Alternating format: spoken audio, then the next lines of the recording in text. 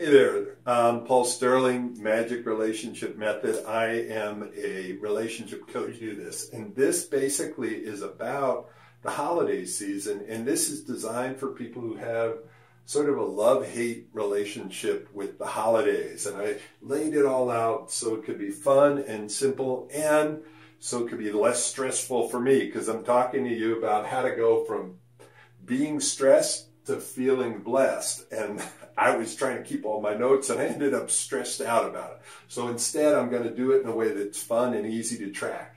So we just went through the Thanksgiving holidays, and what I want to talk to you about is the three biggest stressors. There's a lot of them, but these three, if you understand what they are, you can avoid them, or you can handle them, or you can stop them when they're small. So what are the first three? Oh, by the way, when you put all three of these together, you end up with the perfect storm, or the holiday from hell. So what are some of the little stressors? Well, finances. People that you normally would avoid, you end up with in the holidays.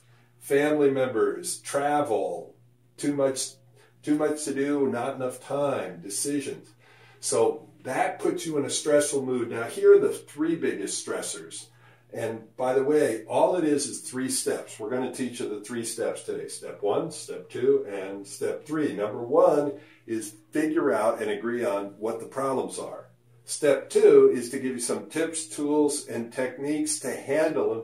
And then step 3 is implement the tools. And step 4 is to have a holiday that is happy, connected, harmonious, feels like a partnership, where you feel a sense of belonging and gratitude.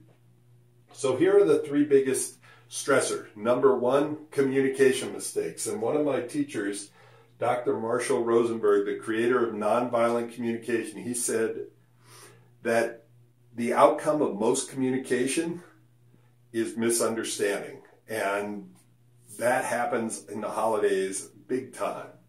So what we want to do is give you some tools to handle that. So I'm going to give you one tip here, and then like I said, there's a webinar coming up. We'll be able to dive deeper into the webinar.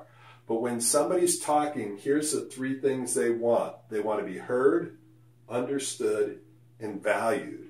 And if they don't, they get louder and meaner and crazier. You know, you ever have Uncle George that tells you the same story 500 times? Well, that's because he never felt heard, understood, or valued once.